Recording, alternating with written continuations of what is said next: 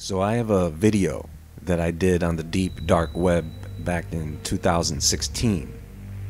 It had 1.6 million views, and now it's only available for level 1 members. I thought it was a little too graphic for my taste these days, so today I'm going to discuss this again. Of course, this will be the updated version. So, what exactly is the deep web? Well, in simple terms, it's a part of the internet that's not indexed by search engines like Google. It's estimated to be thousands of times larger than the surface web, where we spend most of our online time. The deep web contains legitimate sites, databases, and more, but it also has a dark side, known as the dark net.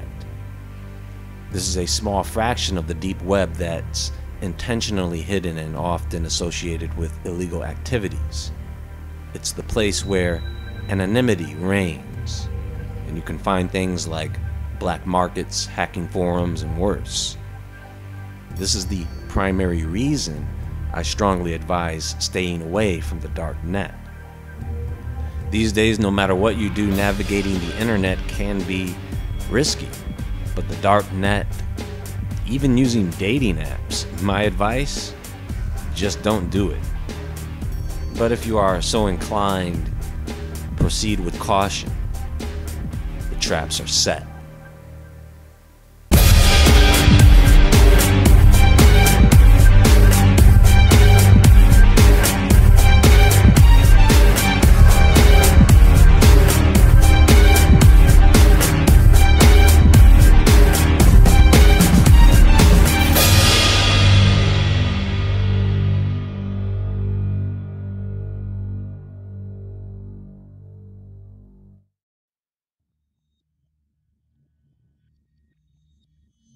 Is the dark web just for criminals?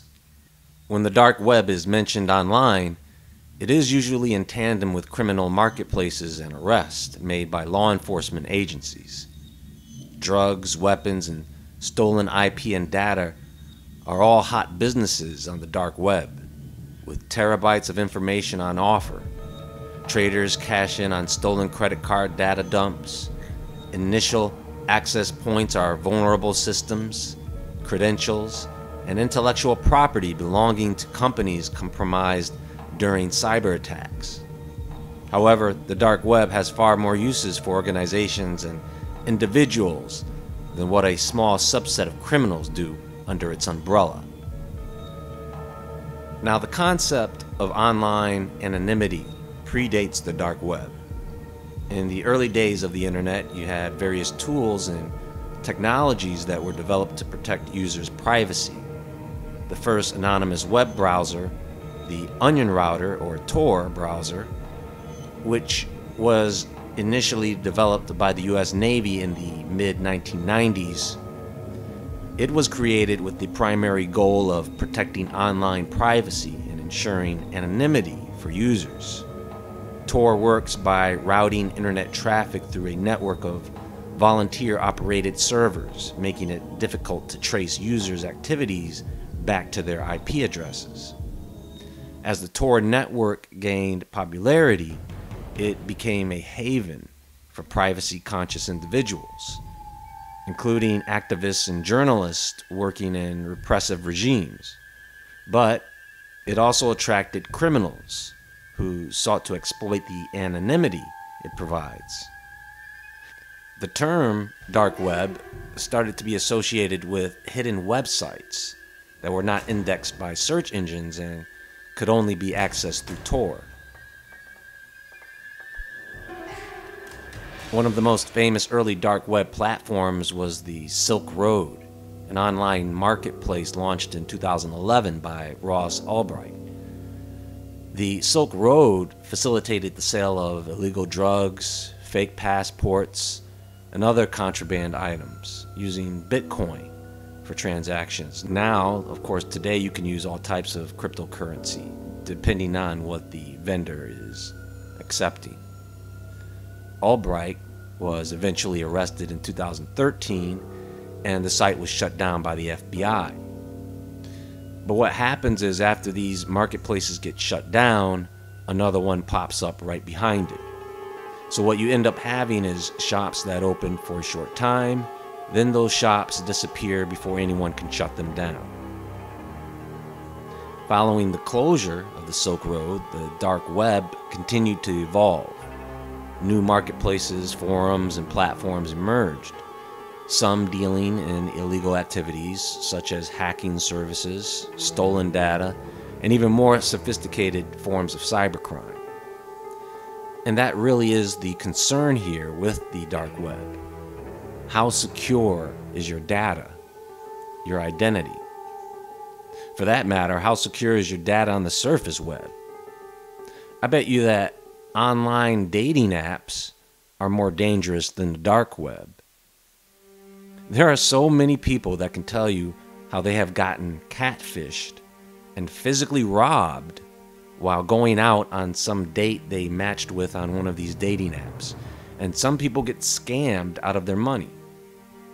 They will put up fake profiles and scam both men and women into believing they've found a match, sending them money, sometimes thousands of dollars.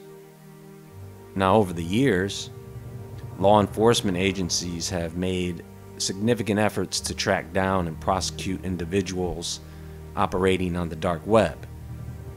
Several high-profile arrests and takedowns of dark web marketplaces have occurred, and this has led to an ongoing cat-and-mouse game between criminals and law enforcement.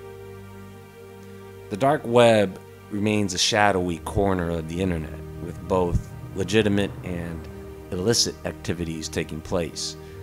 While it continues to attract cybercriminals, it also serves as a refuge for individuals seeking online privacy in repressive environments or those simply concerned about digital surveillance.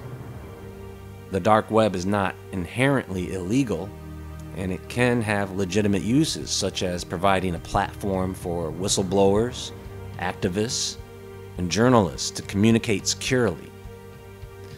But its association with illegal activities and the potential risk it poses to individuals makes it a subject of ongoing concern and scrutiny, especially by law enforcement and cybersecurity experts. Now, if you were to go into a city that you've never visited before, you should understand that there are roads everywhere. Some roads lead to places that are good, some roads lead to places that are bad. But understand that going into bad neighborhoods comes with risks. If you go into a trashy bar in a bad neighborhood, you can expect to have drug dealers, prostitutes, and weapons in a place like that. You see, it's the same deal with the dark web. If you go into a hacking forum on the dark web, you are among other people who could be black hat hackers or malevolent hackers or people who desire to hack someone. So at that point, you are putting yourself in a place where your data or privacy could be potentially at risk, even when your identity is hidden. For example, you don't want to go into places on the dark web where you could pick up a stalker, someone looking to target someone, either as a data breach or sometimes people will try to terrorize individuals. You guys do know that there are people who sometimes just wake up in the morning and think to themselves, you know what? I feel like hacking and ruining someone's life today. And they will do it, no problem. That's how smart some of these hackers are. There are gangs of hackers who will tap into a company's private data and hold that data for ransom. Or the data gets published to the dark web for anybody to see and use. You have companies like Meta or Facebook that claim to be unhackable. They have white hat hackers come in to hack their systems to look for weaknesses, and it's an effective way to keep the system secure, but of course, no system is perfect. There used to be this thing called red rooms where people would log in to see torture or worse. But they don't call them that anymore, and they really don't exist anymore. Except a person may be able to find archived footage, maybe, but that's about it.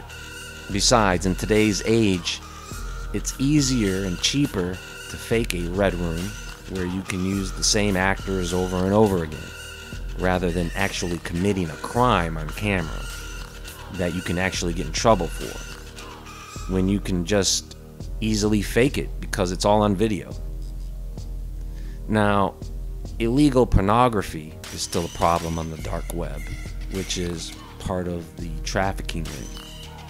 And you see, on the dark web, it's hard to track the consumers and it's hard to track the sellers. So law enforcement is usually only left with shutting down the traffic that is entering and exiting these hidden marketplaces. Or they shut down the marketplace entirely and keep doing that because a new one will just take its place. So one of the other things I wanted to talk about is when it comes to the deep web or dark web or dark net, people are having arguments about their definition. Let me explain. The surface web or public web is any website or app that does not require you to log in. For example, I can go to a library and use their computer to use Google for a search without having to log into Google, you see?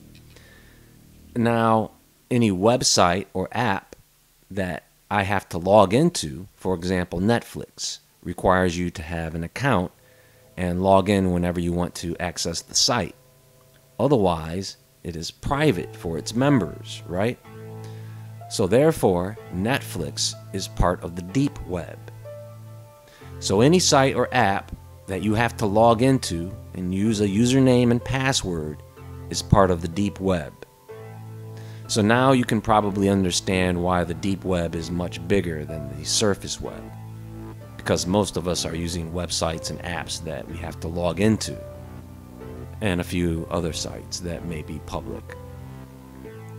Now, the dark web is part of the deep web, but in order to access the dark web, you need an onion router or a Tor browser to access sites that use .onion.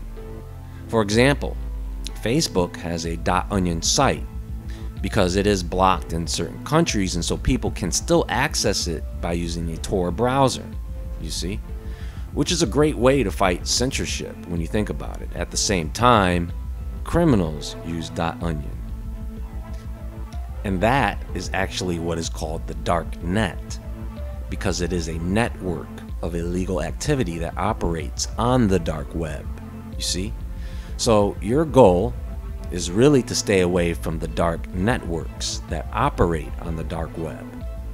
The dark web itself is fine.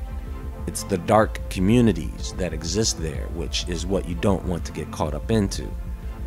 The same rules you would apply to the streets. Trust no one. With that said, there are some simple steps you can take when venturing into the dark web.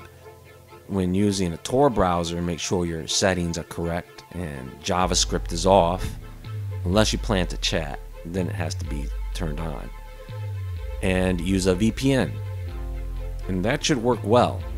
I would make sure the machine you're using doesn't have any personal data on it. Use strong, unique passwords. Enable two-factor authentication.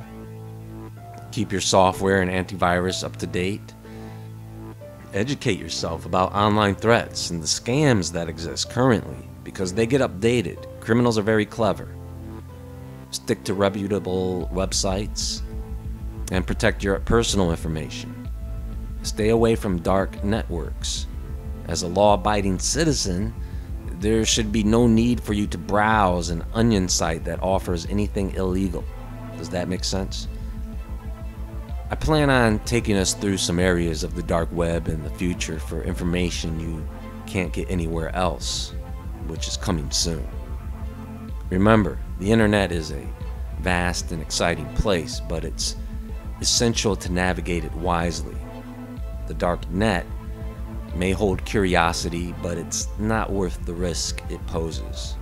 Instead, let's focus on making the most of the surface, deep and dark webs, and ensuring our online experiences are safe and enjoyable there. That's all for now, and there is more to come very soon. Be sure to visit WoodwardEntertainment.com to become a Level 1 member for exclusive content. Check out the WoodwardTV store for new merch. You can follow me on Instagram at JAEWoodward. Everyone have a great day, and if you so choose to venture into the unknown, called the dark web, stay awake, stay aware, stay safe, and I'll talk to you all soon.